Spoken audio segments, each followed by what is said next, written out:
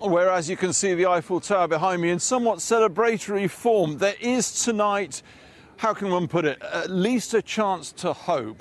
It was, of course, 5 years ago, 6 years ago now, they signed the Paris Agreement. Now everything leads to this crucial climate conference coming in 3 weeks' time in Glasgow.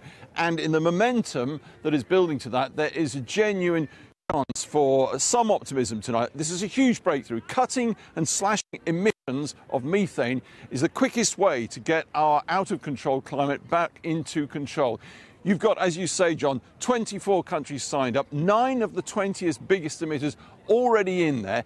As we move now to Glasgow, the pressure on the Chinese, the pressure on the Indians, on the Indonesians, on the Australians, on these big polluting countries is going to be enormous. And not just diplomatically, there's another $200 million chucked in today by the likes of Bill Gates and Michael Bloomberg, by the world's philanthropists. There is definitely an extraordinary sense of momentum building on that front, on the methane front, and some others. But let's have a look at what the methane moves mean as we are 3 weeks out from Glasgow.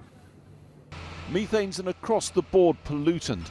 Landfill sites, a key source of it.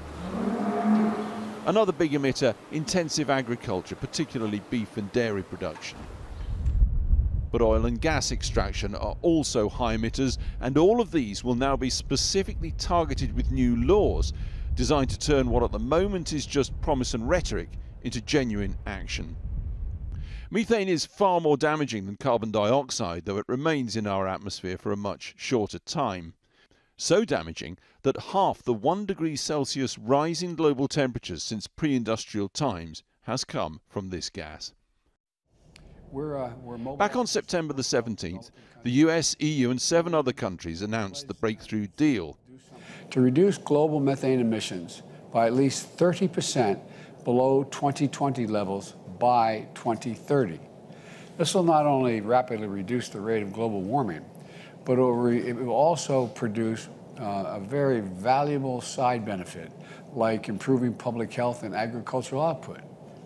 The UK joins soon after, and today's sign-up from 24 more, including France and Germany, boosts that enormously. If other big emitters now join the pledge in Glasgow at the climate conference, it could turn our current course of 45% increase in greenhouse gas emission to a negative 0.6 degree fall, a huge change in direction.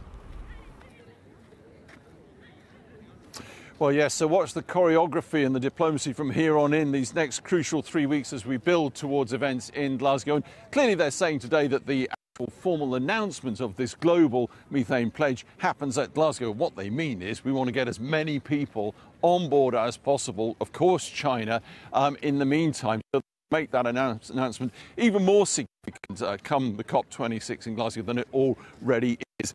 Word or two about money tonight. The other big theme of that conference, of course, is cutting emissions, but it's also providing the money necessary, $100 billion to decarbonise and demethanization, if that's the word going, amongst emerging economies who need it most, some of them far more directly threatened at the moment by the climate crisis than we are perhaps in the rich West. Well, a crucial meeting of finance ministers going on right now in Washington through this week till Sunday, so look at that for more developments on the money front. The Americans have already put up their cash, they've stumped up, there are signs on movement there as well. What you can say, even at this stage, that compared to recent COP conference of parties, they happen every year on climate, remember, compared to the recent ones in Madrid and Poland, we have an extraordinary sense of momentum already building up to us that is getting more and more to where we need to be. There is a colossal amount of work to do, of course, down the line, both in these next crucial 3 weeks and those vital 2 weeks on Clydeside. Back to you. Alex Thompson in Paris. And I do apologise for the interruptions in his transmission. I'd like to blame ethane, but I think it's probably not that. And it's not just climate commitments being made today. The world has also come together virtually for the start of COP15, a key UN conference delayed twice by COVID, with the task of reversing biodiversity loss. Now, the United Kingdom is already one of the world's most nature-depleted nations. And today, business leaders have written an open letter urging government to take meaningful action on mass extinctions or risk a dead planet. Tonight, we show what that planet looks like through the lens of the Natural History Museum's Wildlife Photographer of the Year competition. The images tell the story of nature in a ghastly crisis. As the world comes together to meet virtually today, the stakes could not be higher. The last global biodiversity targets set in 2010 were missed by every country by the deadline last year. In what's been called the lost decade, more of life on Earth has been pushed to the very edge of existence. Tonight, with exclusive access to the Wildlife Photographer of the Year contest, we show the impacts of the unfolding climate and ecological crisis in which we live. In the last couple of years, what we're seeing is that more and more we're receiving documentary images that really look at climate change and the environmental threat that the planet is facing. We can see the beauty and the drama, but we also see the threats and the human impact that we're having on the planet. And so for the 57th edition of the competition, I've decided to bring two new categories connected with climate change. These wildlife photographers, I consider them warriors. They're out there in the field documenting really vital stories that the world needs to see. In Australia, unusually extreme heat is leading to mass mortality events. The image I capture shows grey-headed flying foxes in a behaviour called clumping, and this happens when they get really, really hot and they try and move away from the heat and they get behind a tree. But the problem with this is it creates a negative feedback loop and they get hotter and hotter, and eventually one will fall and knock the rest to the ground, and so they'll be lying on the ground dying from heat stress. And grey-headed flying foxes are vital keystone species. They help disperse seeds and pollen for about 100 plants across Australia up and down the east coast. If they became extinct, we would start losing parts of our forests, and from that, other species. For example, koalas. In Kenya, floods in what should be the dry season are threatening not only human populations, but wildlife too. I don't remember actually clicking. Obviously, I did take the photographs, but I don't remember it. All I do remember is shouting, "Oh my God, they're going to drown, they're going to drown." The village elders had actually never seen such a bad flooding in their lifetime. It's usually nice and dry during that time of the year, but it had been raining non-stop for 4 to 5 months.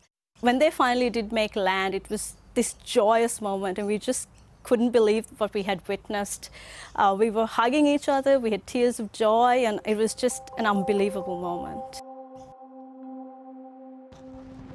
And it's not just in tropical countries that wildlife is struggling. It's happening here in the United Kingdom too. When I came across this seal, I did want to take obviously the photograph of it, but my primary concern was its welfare, because it was obviously in a great deal of distress and a great deal of pain. We managed to contact the relevant people who came out and rescued it, but it really saddened me to think how many other seals that we don't come across. While filming Mick, we saw for ourselves a seal with fishing wire wound tightly around its neck, and had to call the same rescuers who had saved the seal in Mick's photo. And we seem to think that when we watch TV and we see things in far off places, and we seem to assume that these things happen in other countries, but actually it's happening right here and it's right on our doorstep. It certainly gives us something to think about when we think about the damage that humanity's doing to the planet and the impact it's having on the wildlife. Around the world, teenage photographers are concerned about what's happening in wildlife on their doorstep too. L'Apollon, c'est vraiment mon papillon préféré. J'ai découvert pour la première fois il y a 3 ans dans les Alpes. C'est un papillon qui est très présent là-bas, mais malheureusement chez moi il est en voie de disparition à cause du réchauffement climatique. Nous aujourd'hui on est la première génération à vraiment avoir à subir les conséquences du réchauffement climatique, et j'aimerais tellement que les gens se mobilisent pour changer les choses, vu l'urgence de la situation. Scientists record climate change by tracking butterfly movements. As temperatures increase, mountain-dwelling butterflies are being forced to higher and higher altitudes in search of cooler environments. Soon they'll have nowhere to go. So this is the Apollo butterfly, like the one featured on the exhibition photo. Butterflies and moths are the food for many, many organisms, including birds, spiders, lizards. So if they're not in the planet, we will probably lose the next level of the food chain of these big animals also. They will be suffering too. Museum researchers are gathering data on how biodiversity is responding to human activity. As we transform our landscapes, we're essentially suffocating biodiversity.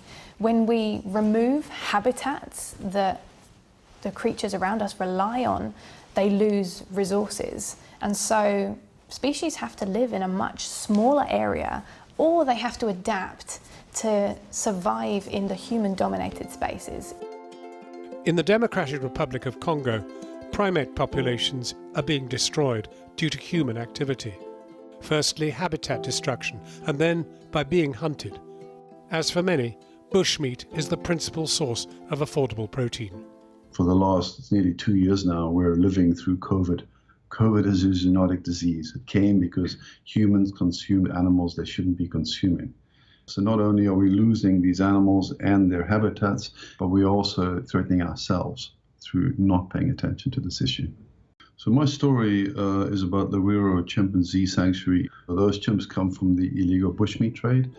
And these little chimps climb into your lap and take your hand just like a human baby would. That's quite moving, you know.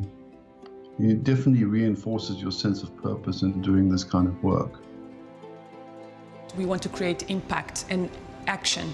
Every person that connects with these images, we really want them to rethink their individual behaviors. And I really hope that people look at these images and take a stance. If an image doesn't get people to start doing something or stop doing something or change what they're doing, it's a little bit of wasted opportunity. So a lot of my work now is very much driven around trying to take an image that will drive behaviour, because for me, that's the power of great imagery.